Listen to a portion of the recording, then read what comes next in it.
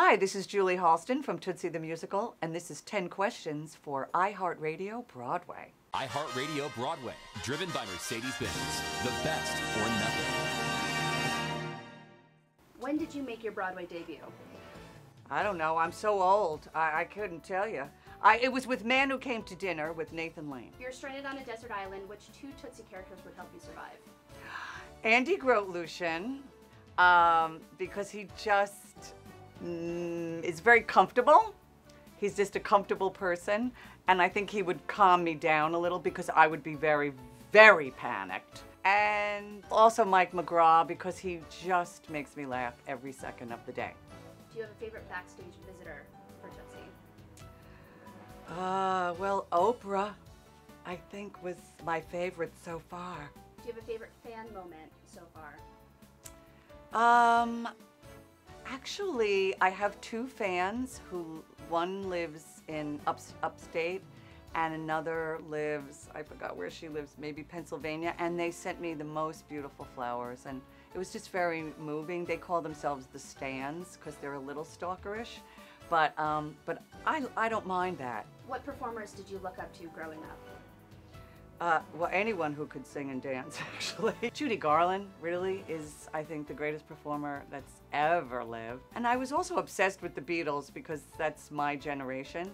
But in terms of Broadway, I did wear out Funny Girl, the album, because that's how old I am. It was an album that you put on. So yeah, and Barbara. Who were or are your mentors in the industry? Jim Carnahan has been one of my biggest supporters in the whole world, and I give a shout out to Jim Carnahan. And Charles Busch, who of course is a playwright, and he wrote for me for many, many years. So those are the two people who really helped my career. Where'd you go to school? Hofstra University, but sometimes I actually try to go, it sounds like Harvard, but it's Hofstra. If you could only survive on 3 cast albums for the rest of your life, what would they be? Gypsy, my favorite musical, Hamilton, and maybe Follies. What are 3 roles that are on your performing bucket list? Well, no one will ever cast me as Hedda Gabler, but I'm telling you, I'd be brilliant as Hedda Gabler. So Hedda Gabler, which is kind of insane. But I actually would love to do an original dramedy. I love Richard Greenberg.